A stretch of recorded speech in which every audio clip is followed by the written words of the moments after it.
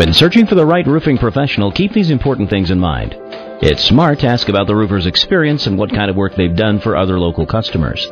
Also, always inquire about the kind of insurance protection the roofer holds and what kind of warranty comes with their work. It's also a good idea to ask the roofing professional if they're a member of any local or national professional roofers organizations. The following are 3 vital tips to help you find a roofing professional that's right for you.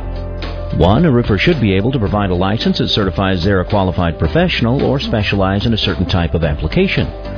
2. Roofing contractors are used to being asked for references before a customer agrees to start a job, so there shouldn't be a problem receiving a list of references which you can research.